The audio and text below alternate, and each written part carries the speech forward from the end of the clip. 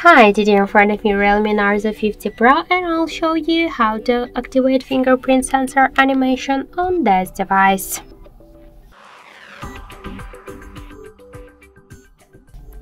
So just to activate the animation, we should first open the settings and scroll down to the password and security.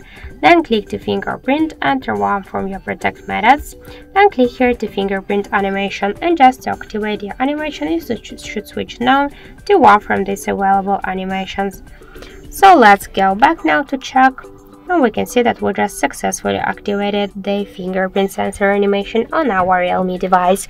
Thank you for watching, and if you find this video helpful, don't forget to leave a like, comment and to subscribe our channel.